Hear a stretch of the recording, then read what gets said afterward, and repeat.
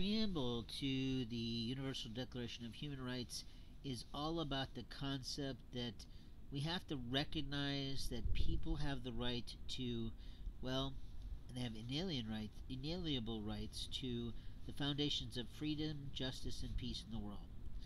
The goal, of course, of this document is to allow people to have the outrageous idea that they have the rights to faith, family, fitness, finances, and all that.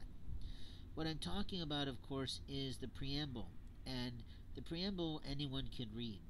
But the whole goal is to basically prevent rebellion and tyranny and oppression, and the whole concept of human rights is literally to prevent barbaric acts of treason against humans in the night.